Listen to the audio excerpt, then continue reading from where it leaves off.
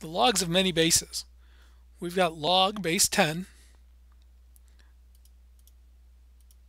We've got log base e, the natural log. We can also do logs at different bases. One place to find it is under the Math menu. We got log with the log template. Let's do log base 2 of 8. Since it's a template, we can also do log base 1/2 of 8, or any other number. Or, like I said, since it's a template, we can do the square root of 2, or the square root of anything.